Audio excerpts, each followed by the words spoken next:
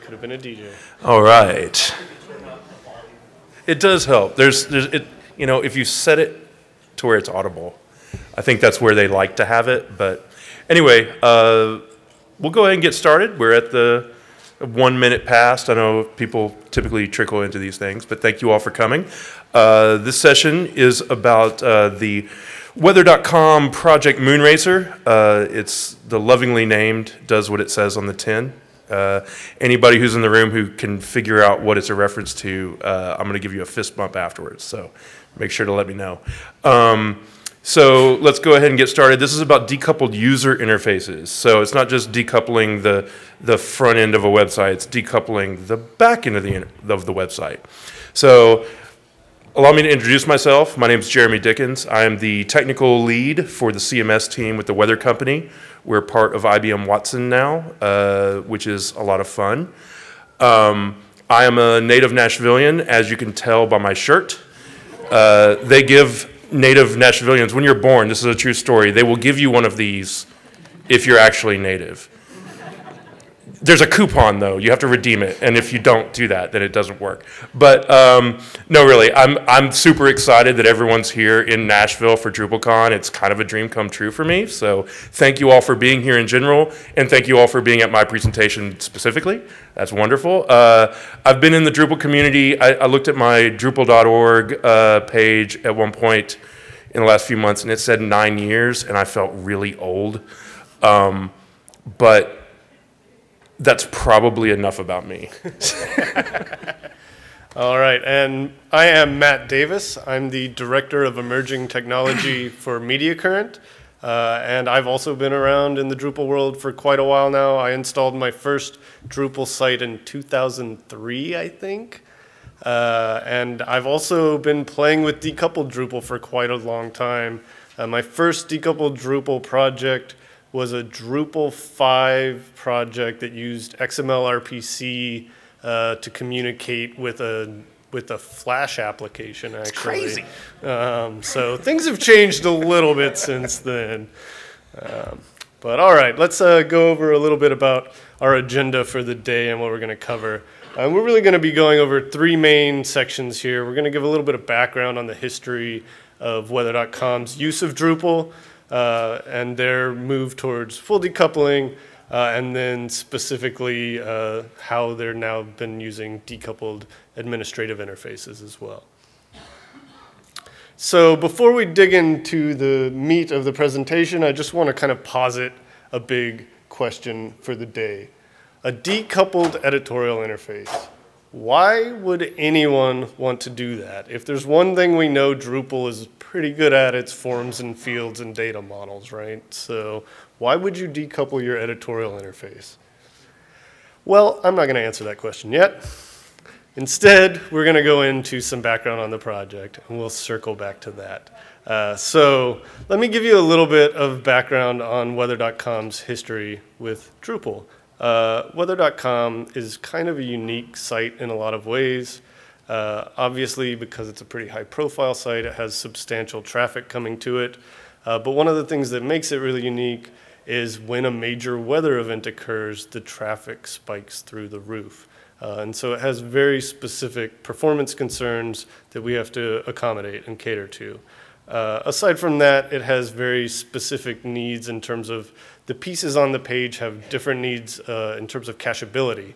So articles, for example, may be cached for several hours, but when you go to a weather page, you expect to get the most up-to-date weather information. And so that part of the page needs to be very dynamic. And so the way we approached this in the original Drupal build was with a project called DNA for Drupal and Angular. And this was a progressively decoupled Drupal build. That term actually didn't even exist yet when we launched this in 2014. It was coined by Dries subsequently. But the idea was to let Drupal still render the main markup on the page and the most cacheable components on the page. And then those pages, those components that needed that very dynamic short lifespan, we handed off to Angular 1 components at the time. And then there was also some custom magic glue in the middle using panels plugins, which all of the components on the page that you see there are panels plugins. And then we use some ESI, meaning edge side includes, which is the ability to have separate caching at the edge for dynamic components as well. So there are also some unique team needs in terms of the stakeholders of the site. They have an entire team that's dedicated to managing those panels pages. And what you see here is the panels backend UI in Drupal 7. This is what the editors used for a long time with the DNA project. And I think, as probably many of you in the room would agree, this is not the most elegant user interface. But we did find that with training, they really were able to hit the ground running with this. And actually, they built tons of different kinds of pages, configured them themselves, and didn't need any developer assistance to actually launch whole new types of pages. So I'm sure most of you in the room are probably familiar with panels and how all that looks. But we'll just give you a little example of what that workflow looked like to these users. You know, we'll show you a little bit of the D7 weather.com homepage. Each of these is a Angular mod, so you have this sort of decoupled, progressively decoupled thing. When we're looking at a couple of modules here, we saw a photos module. What we're going to do is we're going to go back into the panels edit page interface. You see all the variants down in the left-hand side, and then this semi-abstracted representation of what the page layout looks like with every one of those pieces of panels content is an Angular mod. So what we're going to do is we're going to edit this one, and I believe this is the photo gallery. We will change the name just to make gratuitous updates, because that's what you can do if you can edit the homepage of weather.com. We make that change, we just save it. And then once that completes, we're going to also say, well, the photos, we want to promote those. We want to make them more visible, bring them above the fold, maybe a little bit. So we change the position of that module. And then I think we're going to make one more change here. Yeah, we're going to go in. It's worth noting that these admin interfaces that you see are actually written in a subset of Form API.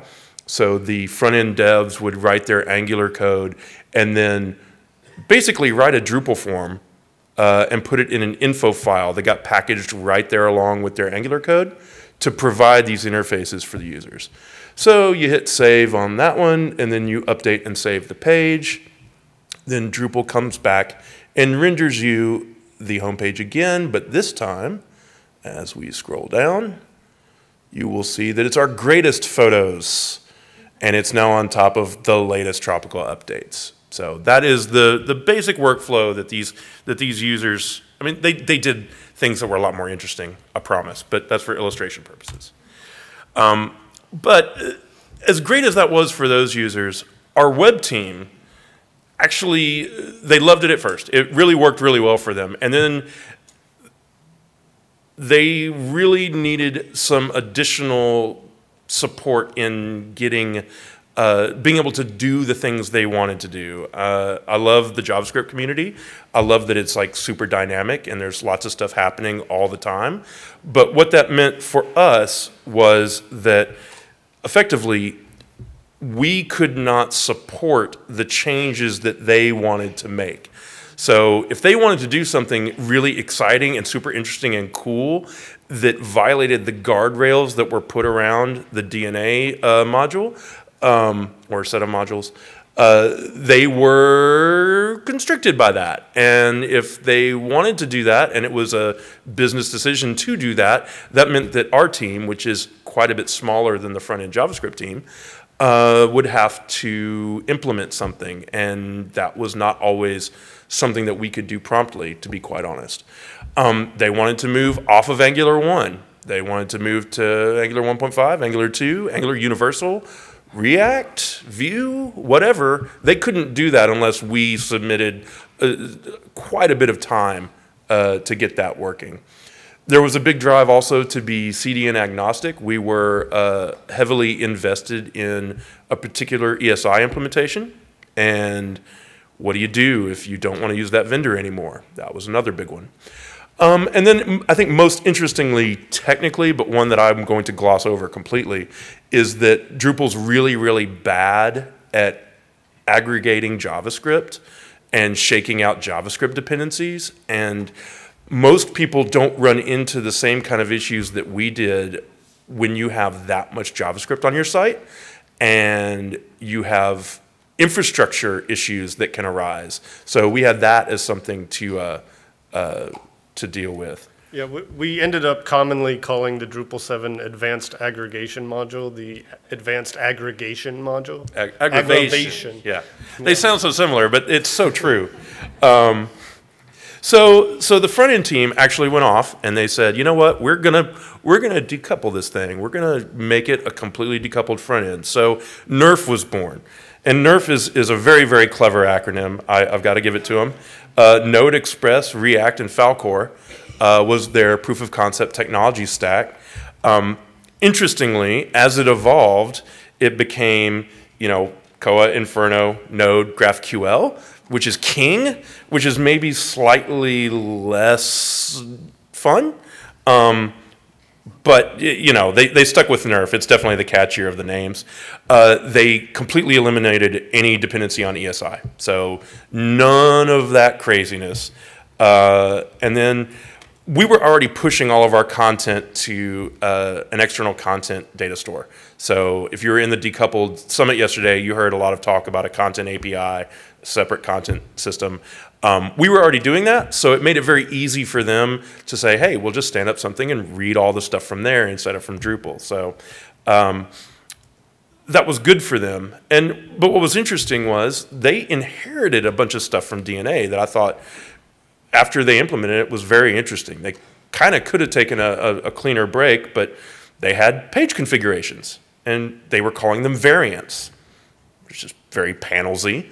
They were talking about things like context too, which is also panelsy. They were using it slightly differently. They had layouts, right?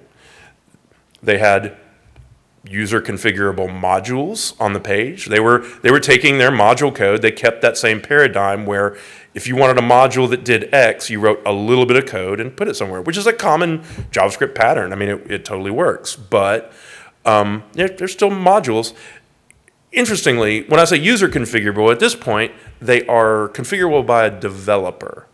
If the product team needs them to change, then we start to get into where this started causing consternation. NERF became, to those product managers that had that workflow and had that capability, this became a big old black box for them to work with that, no one likes a big old black box. Modules and pages, yes, you could change them. Yes, you could put in something. And the dev team could probably change them more rapidly in code than you could in a UI. But it was going to require a code release, which a lot of times in decoupled interfaces, people are like, yes, that's what you do. But we'd already let this genie out of the proverbial bottle. So we have these use cases where we get into severe weather events. They want to specifically move a module up because it's important, or add a new module to the page because some area of the country is in, dire peril, and they can't do that without a code release, which, by the way, if you're in a severe weather event at weather.com, you are under a code freeze, so you cannot do a release. So we had taken this away from them, and it was like, that's really not all that cool, right? That's not a good thing to do. And effectively, we basically gave these product managers, we took away their free agency. We took away their ability to do anything in the system that was part of their job before. They could make decisions. They could say, we want page X to do Y, but they used to be able to just do that. Now they were dependent on someone else. And this is where the page management system we call Moonracer comes in. This was our attempt to really not only give back the capabilities, but also to reimagine what these interfaces could look like. So we had basic MVP requirements. First and foremost, as we mentioned, was to re-enable our product managers to be able to manipulate pages and put new modules onto pages as they were used to doing before.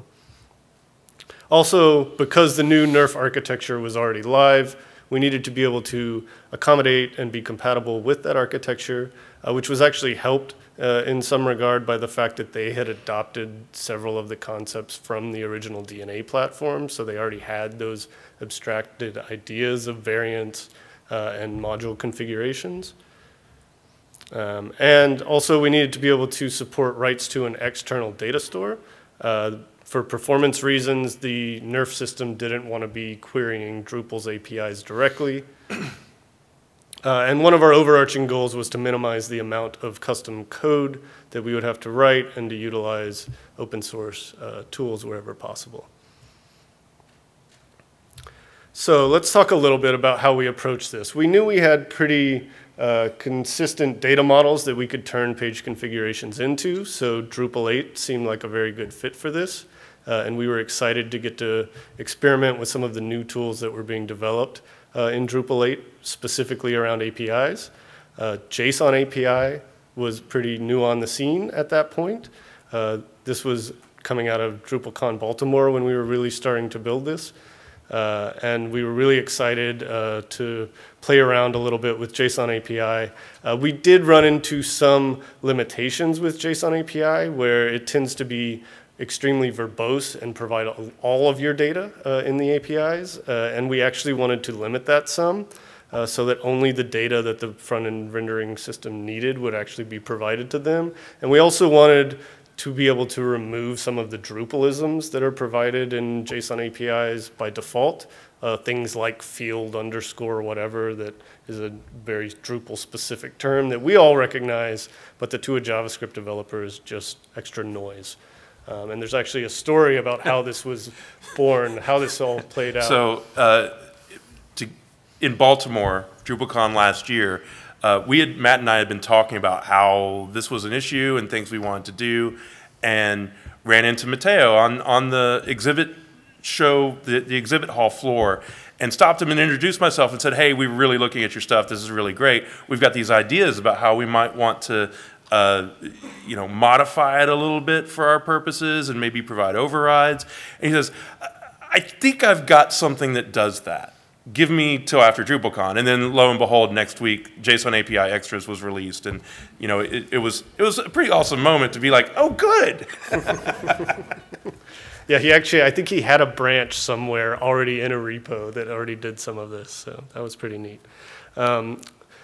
Going a little further, we also integrated with the OpenAPI and Schemata modules for declaring out our data models as APIs themselves. And for authentication, we use SAML user auth, which was pretty straightforward to implement as well. So that's what was going on in the back-end Drupal side of this new page configuration system. Honestly, not a whole lot. It's a pretty bare-bones Drupal site in a lot of ways, but it still leverages that core power of Drupal, which is that data modeling capability and exposing those APIs out. Oh, and one more thing was the Fly System S3 integration. That's right. Which, as I mentioned before, for performance reasons, we wanted to make sure that the final read-only API was pushed out to S3. So on the other end, the actual decoupled administrative interface, which you get a little sneak peek of there, was rethought from the ground up as well. And it was built as a Node.js and Express application with React components, using Redux for state management. And this was really, it gave us the ability to design completely outside of the kind of Drupal box that we're used to. And so we actually leveraged material design, which provided this sort of familiar and intuitive layout to our product managers. So we're gonna take a little dive into how we broke this data up. I apologize if as we go through this, the slides, I mean, it's gonna be hard to read. It's blobs of JSON, but we're gonna do our best to describe like what these are and what they do. And you'll see kind of how we solve this problem from a data model point of view. Infrastructure-wise, as we've said, JSON API and JSON API extras were key. Coming to agreements with the API team or with the front-end team that we were gonna use that API standard was like a really big win. We normalized as much as we could. There were still some places where I was like, yeah, well, this could be this, or it could be that, or it could be something else. So in those instances, we actually went and leveraged JSON B fields. So we are just dealing, in some cases, with blobs of random JSON. Don't judge. You weren't there. So let's just get into them. The first one, this one's actually pretty simple. This is the layout document. It's really just a bunch of layout areas. You've got some objects, you got IDs, you got some names. Notice all it does is describe what a region is. These are just buckets. We have no idea how this is going to get rendered. We don't care what a header is. We don't care what main is. You could put something in there that's left rail. In fact, that is one that I had to edit out. We have no knowledge about what the presentation layer is going to do with these. This just provides us with buckets so that when it does get rendered, it'll be rendered in the right spot. There are only 3 of these, and they haven't really changed. I mean, the next time they do a site redesign, if we're still on this infrastructure, we'll probably add another layout. But so we don't have a UI for developing this. One thing that I keep coming back to is that, you know, honestly, Postman is a decoupled UI, guys. Think about that for a second, huh? Okay, so, or maybe don't, sorry. Module definitions is actually one of the more interesting data types that we have, I think, because it does a lot. So we showed you in the D7 world that we had these modules and they could present configuration to the user, and that was done with a subset of Form API. Well, it was nice that some of the developers had learned some Form API, but we really wanted to get to a standard. So what these files are is a blob of JSON schema that defines the configuration fields that this module uses. And the UI system, the React Moonracer UI, interprets this to both present a user interface to the user and to figure out what that serialized data is going to look like when it writes it back to the API. So a module developer has to say, okay, my module does X, Y, and Z. I need these fields. I'm going to write a JSON schema document that defines those fields, and then our UI system takes that and not only like says, okay, we're going to make sure you've got those fields for consumption, but interprets it and presents the user interface. Talking about the actual config object that gets written, that's called a module instance. The NERF system had an idea of module reuse, so our modules are reusable. You can create them, you can name them, and you can put one module on a lot of different pages, and their caching is very smart, so it just gets reused. You can make that change in one module, and it will get reflected in all of the pages where that module is used. But we'll get into some of the challenges around that maybe in a little bit. Again, the data structure's defined by that module definition document that you saw, and our UI literally writes these in. If they are creating a new one, it posts it to our API. If they are modifying an existing one, it patches it to our API. And then we get into the fun stuff. So the page config is our big data model, I suppose, that really holds a lot of the meat of what's going on a page. But first and foremost, it has just your basic metadata about a page, the title and meta tags and things like that. But then if you go a little further down, you get into this real configuration object, which is references to the layout and to the specific module instances that have been placed on that page. And you'll notice here that these references are just UUIDs, which is how JSON API entity references work by default in Drupal. This was actually kind of a problem for us because we didn't want to have to just be making a request to a page config entity object and then go and make subsequent requests to all of the referenced entities that were related to it. So we actually have one kind of additional data model that we call page composites. In the Drupal side, it's actually just still a page config, but with some handy tooling that the JSON API module provides, you can just append includes to the end of your request, and it will automatically include the data for all of those referenced entities. So this composite really packages up every single piece of data that the nerf stack needs to render a single page from configuration. And so this is the document that we actually, when we post it back to Drupal, cron runs, and it pushes it up to S3, and from S3 is where that data is actually consumed for rendering by the nerf stack. Oh, demo time. All right, bear with us. Let's see. So this is the nerf homepage, and we'll just show you, structurally, there's some very similar ideas here. You have groups of, you have a region you can kind of make out, and you see modules with, probably some configuration in them under the hood. We've got lazy loading, got to wait for that. And you'll see that we've got this recommended block, and we've got a photo gallery.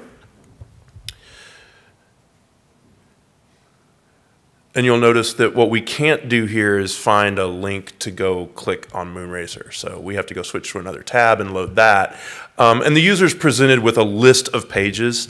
It's pretty sizable, so we give them a search capability. Find the home page, normal site mode, and you kind of get this interface where the rubber meets the road and where pages get configured. So I think in this case, we're going to we're going to do the same sort of thing. We're going to rejigger that recommended and that photos gallery. So here on the far left, you get all that page metadata. So this is the page config level information that is editable. Then you have another region in the center here that actually lists the regions that you can drop content into, and you can expand these. And inside, you'll see the modules that are in that region. And we see recommended, and we see the photo gallery. We're going to click the photo gallery. You see this is a rather complicated form, all coming from JSON schema data interpreted by our front end. We modify the name. You see, you can note, it's a little hard to see on the screen, but the UI calls out that there is a change by highlighting the module in yellow. And we're going to drag and drop a little bit, rearrange those things. And then we're going to change the name of this one because we did that in the other demo, so let's stay relatively consistent. Because we want to recommend that content to you. We're going to hit publish. Make sure you're sure that that's what's going to happen. And then in the background, it posts those module instances and page configs, or patches them, to the Drupal API, cron runs, and it pushes that page composite to S3. And you will see that there is a change on the decoupled page to reflect it. Those people that were in the Decoupled Summit, you actually got a much more real-time party trick, but this is higher pressure. All right, so before we dive into the challenges that we encountered along the way of building this, though, let's recap a little bit of what we gained from the introduction of Moonracer. So most importantly, the editors regained their ability to have that full control over what is placed on a page. And as we mentioned, this was a really mission critical need for these product managers, especially during these code freeze weather events. So that was huge. Also, I think we would agree that that interface, maybe there are ways to improve it, but compared to what Drupal 7 panels backend was providing us, it's a lot easier for the product managers to navigate and very intuitively understand what they're doing as well. So those were both huge wins with this system. But now let's get into some of what we learned along the way. Real talk. And the biggest thing is we were trying to, in many ways, effectively replace panels module with a decoupled version of panels. And you know what we found out? It's not panels. It was way out of scope to try to recreate the full functionality of panels in this project. So some of what we lost from the original DNA capabilities was the ability to control routing from within this configuration system.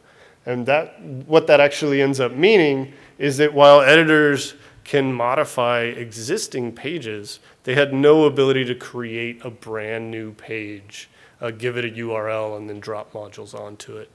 So that's one continuing pain point, I think.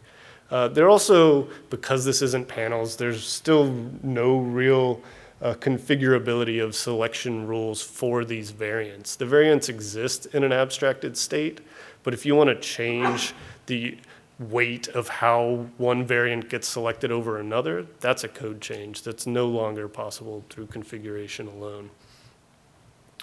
And then there's also this kind of magic thing that we had to create that exists outside of our data models that maps those existing variants that were already alive in the NERF stack to the UUID of the entity in Drupal that doesn't really follow the JSON API specification. So it's kind of like this special snowflake data model that we were left with. And again, because this wasn't panels, we had no mini panel support. So one of the things that product managers like to do in the DNA system was create groupings of Angular modules that they could then reuse across pages. And then if they wanted to make a change, they could change it one place and it would be reflected everywhere. Because we don't have the notion of mini panels anymore, when that need arises, what actually has to happen is we have to create a new component in the front end that collects those subcomponents and then expose that back to the administrative UI to give them that configurability in groups. And that leads directly into this bulk editing. Like there's a developer step that's required if they want to bulk edit groupings of components now. All right, so those of you that have worked in the decoupled space or have been thinking or talking about it, you know that previews kind of, I don't think it's an elephant in the room anymore because everybody really does know it's there. And it's not that it's unsolvable, but I think everyone can agree that it's inherently difficult. If you're completely decoupled, you no longer have that ability for Drupal to render your page for you and have the user go, yes, that's exactly what I want, without jumping through some additional hoops. And the biggest struggle with it to me is that it requires a lot of consensus building between all of your different systems and your different teams on how you want this to work. There are a lot of different ways to solve this, and where these are kind of ranked in our order of preference and how we went with it. So really, you establish a contract between these systems, and you allow the front end to be able to hand back preview to preview users without it going live, without it poisoning your cache. And we're doing that with query strings and JavaScript Web Token to provide that security layer. But there's some other ways that you could do this, right? I mean, we're in React, there's enough code commonality that we could wrap some of their code into our UI. That's technically possible, but that's really kind of ugly. And then you could create like a separate front end instance that all it does is create preview, but that has like the burden of DevOps effort and maintenance costs. I mean, you got to keep this container or whatever running to spit out these ad hoc instances. So we're trying to err on the side of use what already exists, use what's there. But I mean, it's not easy. We'll just put it that way. One other thing that we saw as a challenge coming out of this project was this whole concept of layouts. So our constraint was to make our layouts be designed to be framework agnostic and kind of future-proof. And what that means is that, as you saw, our conception of layouts is a very simple notion of just buckets of regions that you put things into, which has its advantages, but one of the disadvantages of it, I think, when you have that sort of very abstracted data structure is that it leads to an abstracted interface. So as you saw in the demo, those regions, there's no contextual way to understand what that actually represents or how it's going to look on the page until you actually generate a preview of that. You don't know. You have to make inferences based on the name alone, effectively. So there's no visual cues there. And as was mentioned a little earlier as well, some modules that we create for the pages are only really applicable to specific regions, but this was not something that we accommodated in our build. So this is another step that product managers just have to understand and know which modules make sense where, and that can sometimes lead to some trial and error of them putting things in the wrong place and having to preview and it not looking great, when we could potentially make that something that's actually built into the system. So, ironically, when developer experience was one of the key drivers to letting the JavaScript team do JavaScript and the Drupal team do Drupal, we found that we still have a little bit of web team chocolate in CMS team peanut butter from time to time. And we really tried. We really, really, really tried. We did. Our original conception was we didn't want anybody but the CMS team to have to go back into the Drupal backend. We have found that that's, at least in our initial build, that's not exactly possible.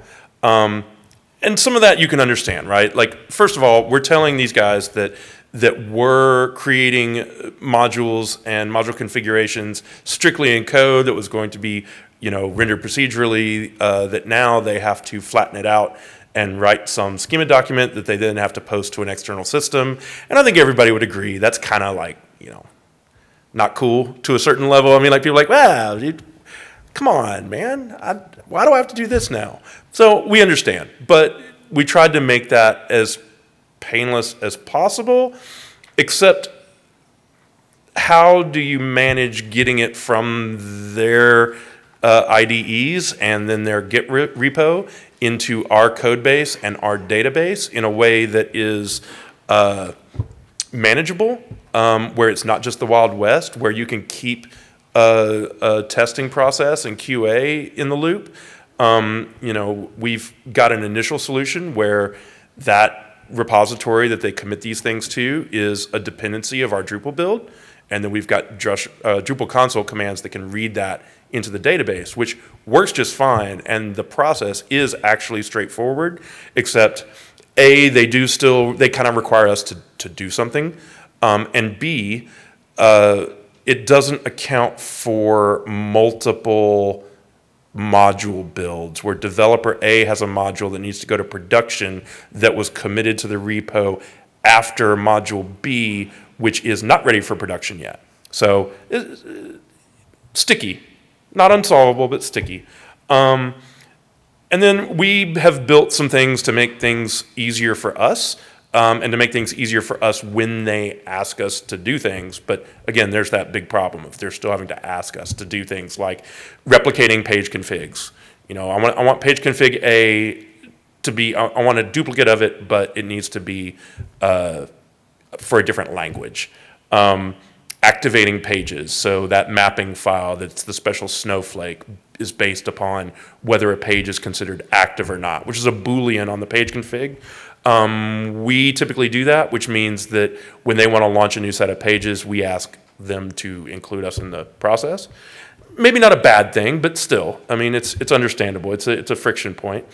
And then we put a JSON-B editor in our backend so that we could, if we needed to, go and edit some JSON from time to time. And it turns out, like, yeah, maybe you can go make that change in the dev environment and test it instead of us going through the Git repository thing. So it's turning out that they are actually needing to interact with the Drupal side of things a little more than we anticipated.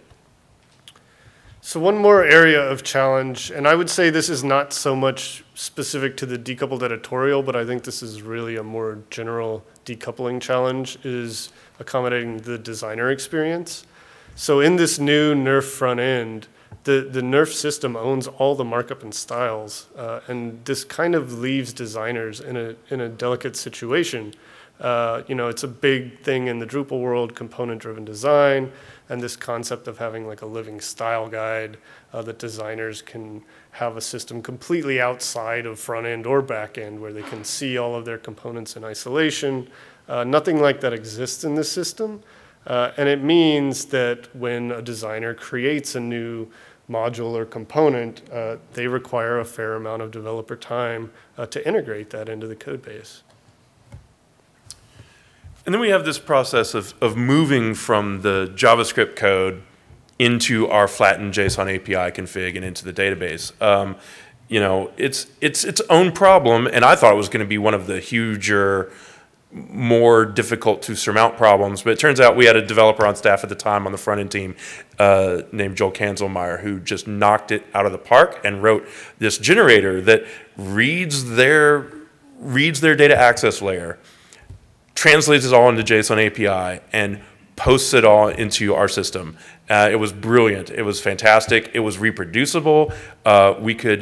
It wasn't all or nothing. We could choose specific pages that we wanted to deal with, which is how we decided to do it. We were going to phase in Moonracer. So we were going to take certain configurations and launch them earlier, and then kind of go from config to config, which is great. It's a great tool that it can do that. But what we found is that any of those pages that we haven't brought into Moonracer yet, you know, there's the potential that the web teams had to make some upstream changes that are going to require either additional work in the generator to serialize them properly, or even additional work in Moonracer to accommodate for that data. I mean, if you can imagine a situation where a module definition is changed, or the generator decides that, you know, it interprets that there's a new field in a module, but that field is not represented in that JSON schema document, that means the UI doesn't know about it. That means that they go into the UI and they don't see it. So you can imagine there's a number of little pain points to not being completely in sync here,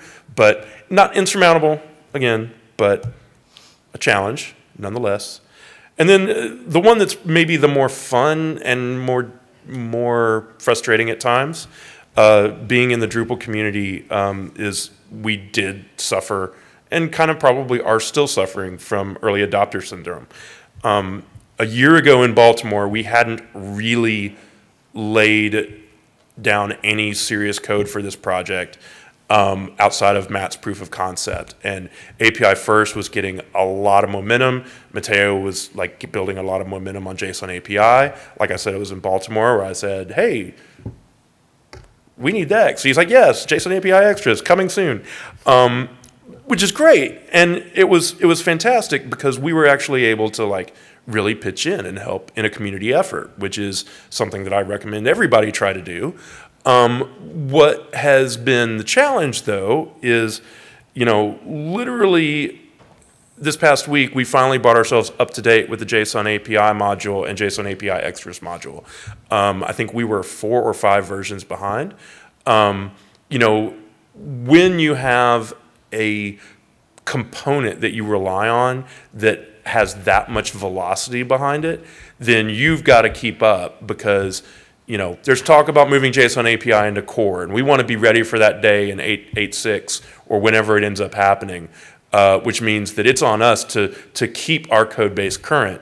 And really, that's easy enough, except for the QA and the regression testing that you have to do anytime a major change happens. And anybody who's been working in those modules know that there's been some pretty major changes recently that, you know, you've had to work around. So it's a good challenge to have. It's good to know that we're staying up to date. But again, it was one that I will highlight. All right. So now we've shown you all of our challenges and kind of a look under the hood. So now let's have a look forward at what's maybe coming next. And first and foremost, maybe we should circle back to that big question we asked at the beginning. Why on earth would you want to decouple your UIs? Well, even with all the challenges we faced, we're still really excited about the potential of decoupled editorial interfaces because, first and foremost, it really gives you an opportunity to completely reimagine the user experience and what's possible with forms. It allows you to make them much more intuitive, and really that is so key to reducing those training cycles that you're needed when you bring on new editors, new content managers. If they can intuitively be able to do exactly what they need to do with an interface, it creates so much less friction with training. And it also creates these better visualizations of what can be complicated data models.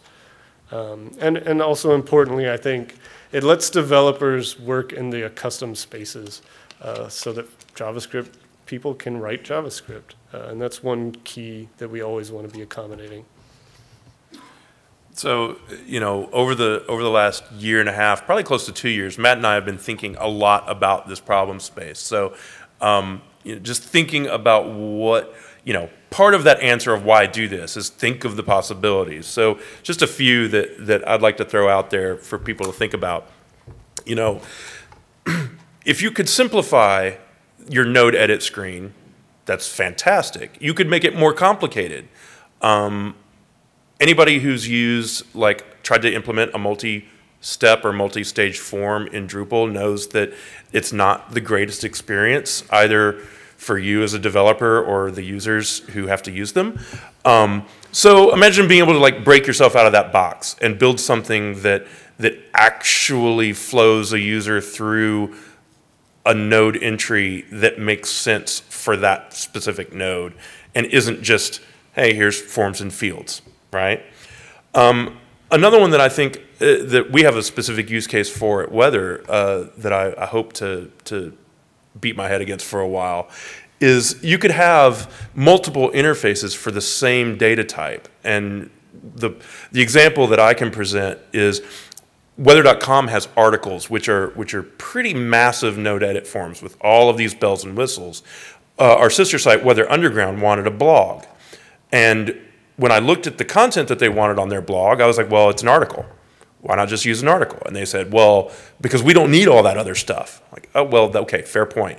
There are ways we could have done that in Drupal, and we actually thought about doing it in Drupal, and that engineering team decided to do something else. But imagine being able to just have one microservice that gives editor group A an interface, and another microservice that gives editor group B an interface that all populate the same data model that you then can search or publish or syndicate properly. I think that's pretty huge. Categorization and workflow, I know that there's, you know, a lot of current work around a workflow initiative and having publishing steps. All those publishing steps really need to be data-wise as like a value on the field. But you could represent those visually to your editorial team in so many interesting and cool ways that it's worth thinking about, like, well, I could have, you know, all of these different boxes and content flowing through the boxes, and I could hover over it and get additional information about that content, or I could assign it to this editor, or I could assign it to this playlist.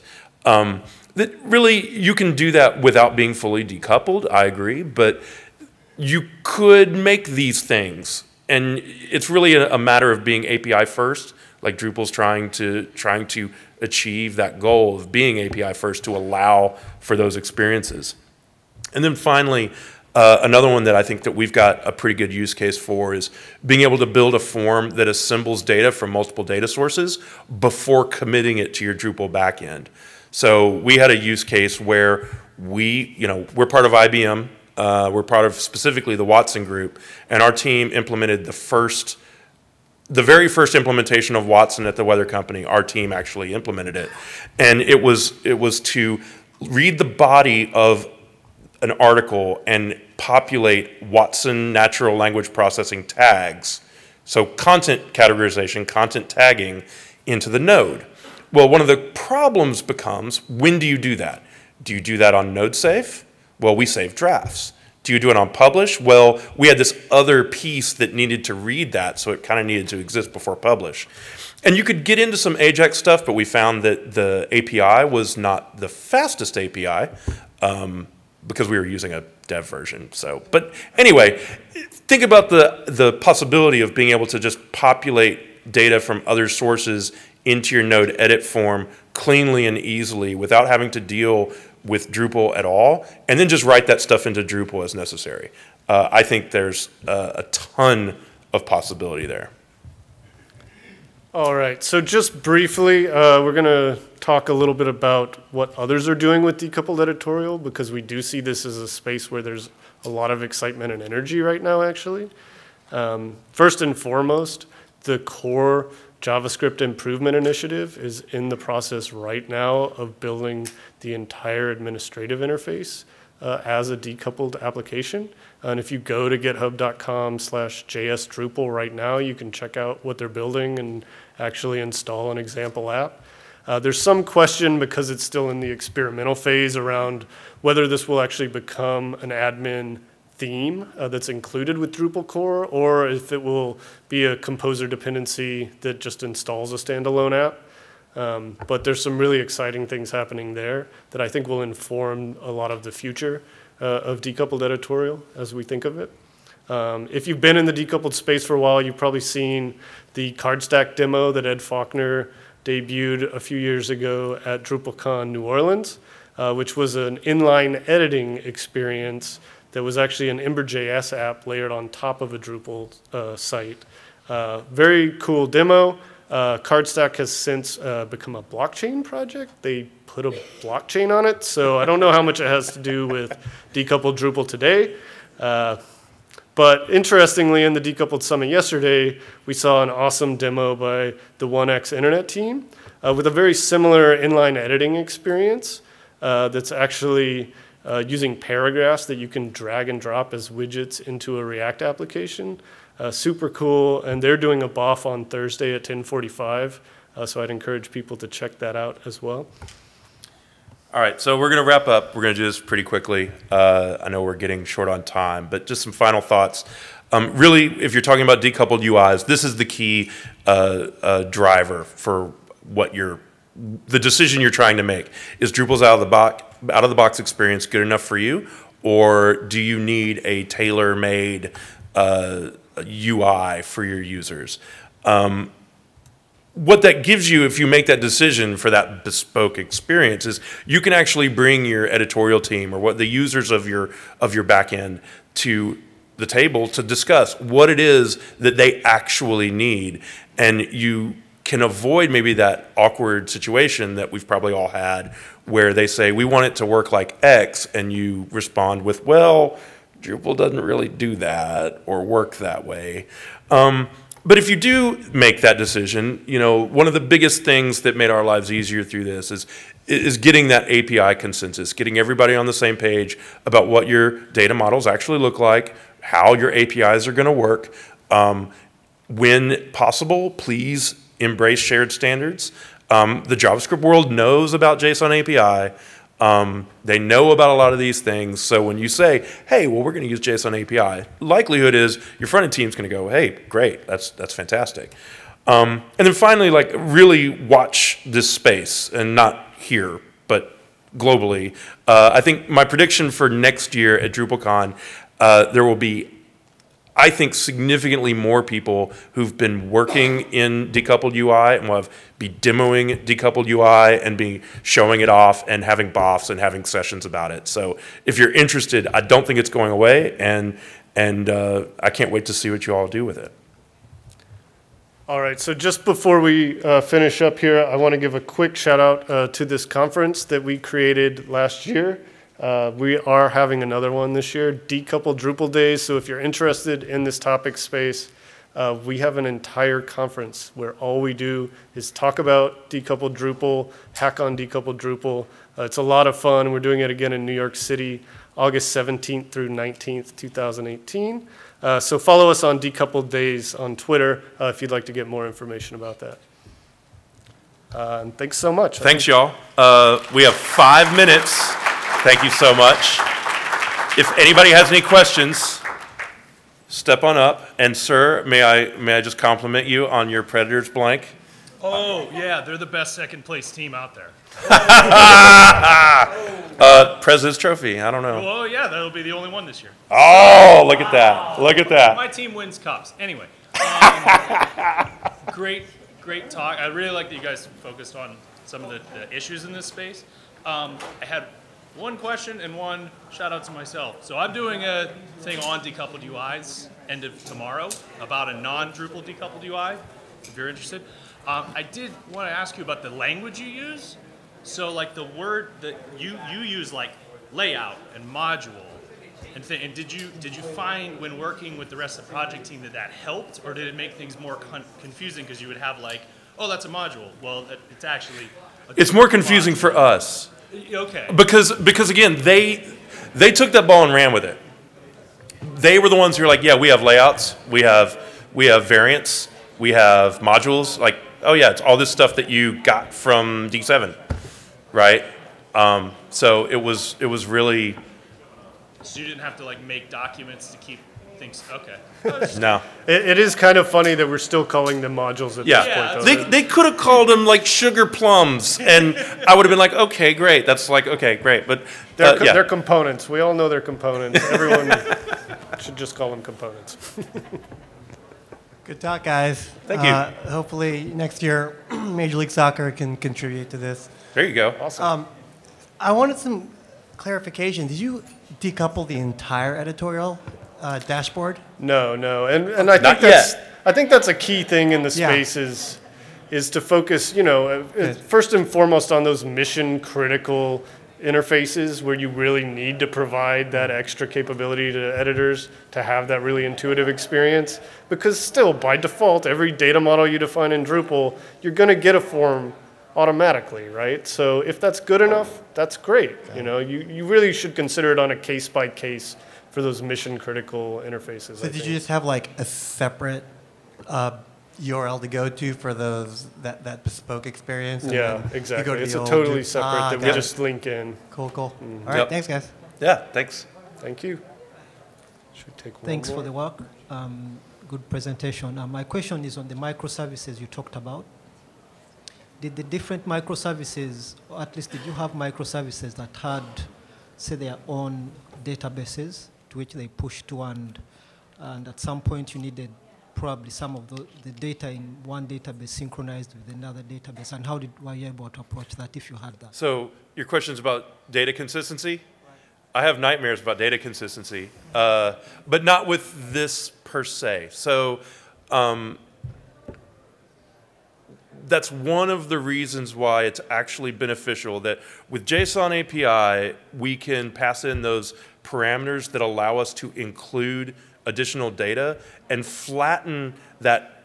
Basically, it's three different entities or instances of three different entities, a page config, then a bunch of module configs, and a layout.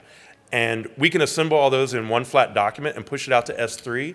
And basically, that's all the front end uses. The way that push works is effectively anytime one of those things changes, we re-push all of the things that it has to deal with, which in this case is not awful. But there are other cases, like when you start talking about content specifically, where that can become a very sticky problem. And yeah, it's its own. We didn't highlight it here because it's not a problem with this system per se, but it is a problem. Or a challenge. A challenge. Yeah, a challenge. All right, one more. I think we got a couple minutes. My question is actually a little bit related to that with S3. I was wondering if you could describe what is going to S3. Is that like a flat pre-rendered JSON response? Yep. So it's the page composite document with the included module definitions. So it's the same thing. If you hit JSON API / page config / UUID, you get the page config. Mm-hmm. Then you can pass in the include, and you include the layout and the module instances, and it will add the relationships and give you those rendered JSON objects as part of your document. And all we do is we take what that would be and write it out to S3 as a flat file. And is that a caching mechanism at that point? Yeah. I mean, so it was interesting. The web team were the ones who said, can you just make it S3 because we really like reading from S3. And that means they don't have to make an HTTP request to your server. That's right. Awesome. Well, thank you. No, but I will say that is one additional thing that's sort of a challenge for me. Like I keep saying, I want an instance of the front end code that hits my server, so that if I'd had that today, I would have done that demo completely live and felt really good about it. As it is, I've got service worker to think about. I've got I've got caching in front of S3 to think about. I've got the Drupal cron run to think about. So rather than sit there and try to burn 60 to 180 seconds, yeah.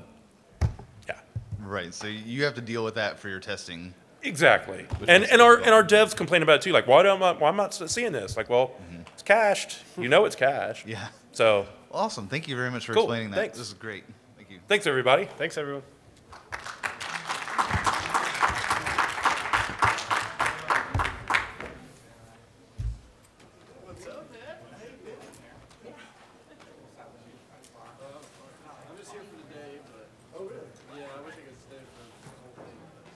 Bring it in. Thank you for coming, dude. I didn't want to watch it on YouTube, man. I got to be here in person. Hey, really good job.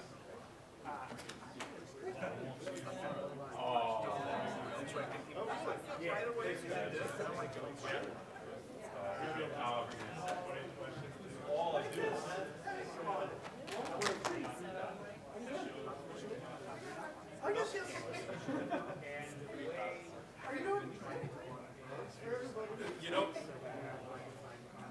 my Drupal dog can begin.